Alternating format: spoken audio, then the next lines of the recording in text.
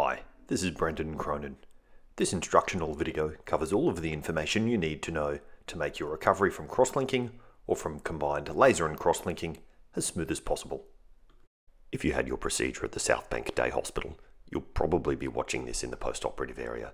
I appreciate that you just want to get home, but you need to stay for a set period of time as per hospital guidelines. Just lie back and have something to eat to pass the time. Your post-operative drops are really important. You will have three main types of drops: antibiotics, anti-inflammatory or steroid eye drops, and lubricating artificial tear drops. It's absolutely critical that you use them to ensure a routine recovery. This includes the lubricating drops. Even if you feel that your eye is constantly watering for the first few days, make sure you use your lubricants. Many people incorrectly stop the lubricants when the antibiotic and steroid drops finish. Please keep them going. Everyone gets dry eyes after the procedure. Some people will feel this as a dry, scratchy sensation, but most people notice it as blurred vision that clears up when they blink. Some people will even have excess watering because the tear layers are not in balance. This dryness tends to last 6 to 12 weeks.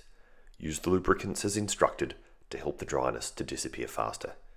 Using these is really important for a good visual recovery. It is important that your eye drops are 5 minutes apart so that one drop has had time to soak in so that the next drop doesn't wash the first one out. The eye can only hold one drop at a time, so there is no need to worry if you use more than one drop, but there is no advantage in doing so. Sometimes in the first few days when your eye is really uncomfortable, it can be hard to do the drops yourself. If this is the case, get someone else to do them for you, and always use the lubricating drops last. You will be given a written version of these instructions. It has a tick box sheet on it to make complying with your eye drop regime easier. If you prefer, there are also apps for your phone that will remind you when your drops are due. Your drops only need to be roughly evenly spaced over normal waking hours. You do not need to wake up to do drops. However, many people use the lubricants overnight in the first few days, as their sleep tends to be disturbed anyway. With your post-operative medications, you will also be given a bottle of compounded dilute local anesthetic drops. These should be very effective at taking the sting and discomfort out of your eye. Use them up to hourly as often as you need to, but only use them for 3 days after the procedure. Throw them out after 72 hours. These drops should work very quickly. You do not need to wait 5 minutes after you instill these local anesthetic drops before you apply the anti-inflammatory and antibiotic eye drops. Everyone gets a sore and painful eye after cross-linking and laser procedures. Sometimes the pain won't start for 4 to 12 hours after the procedure, but it will start. Stay ahead of the curve. Don't wait for your pain to start and then take your pain medications. Take the medications before the pain begins so that the pain never gets too bad. Most patients say that if they are in bed with both of their eyes closed and that they have had their oral analgesia, then they were either reasonably comfortable or mildly uncomfortable, but not in pain. It's when you try and do more than this that you get into trouble. Occasionally, I will decide that you need a special bandage contact lens inserted at the end of your procedure. If you've had a laser procedure, either by itself or combined with cross-linking, you probably will have one of these lenses in place. If you have just had cross-linking, you probably won't have a bandage contact lens in place. These lenses are designed to act like a bandage and smooth over any rough parts on the surface of the eye. The staff will advise you if you have a lens in. If this contact lens falls out, leave it out. If your contact lens is irritating and you are happy to remove it yourself, then please feel free to do so.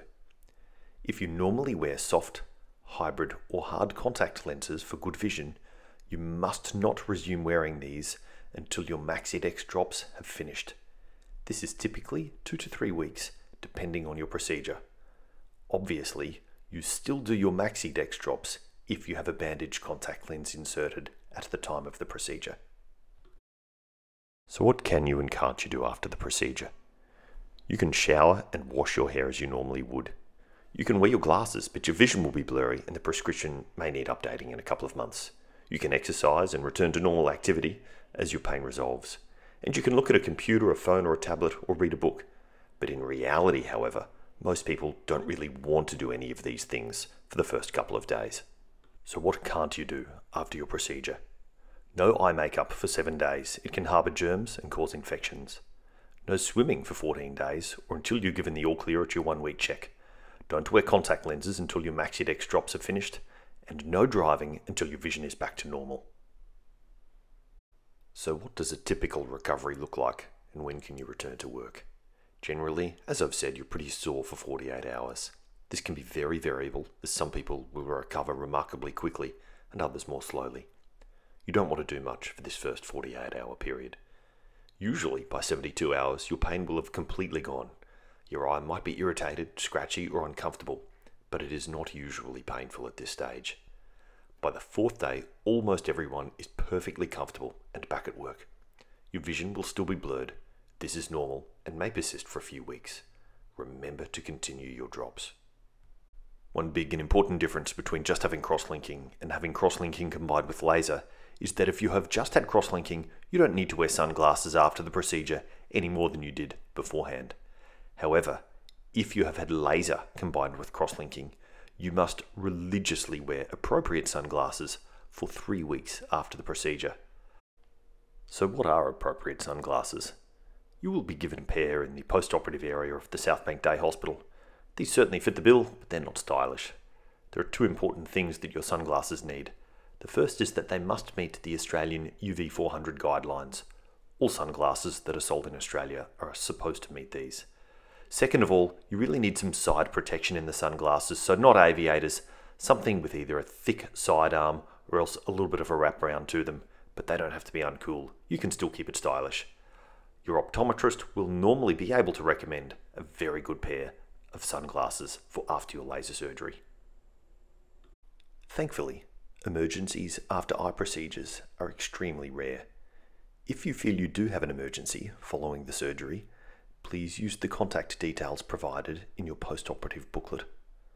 Small issues are much more common, and these will often happen over the weekend. If you feel you do have a question or a concern, please feel free to send me a text message, even if it's after hours.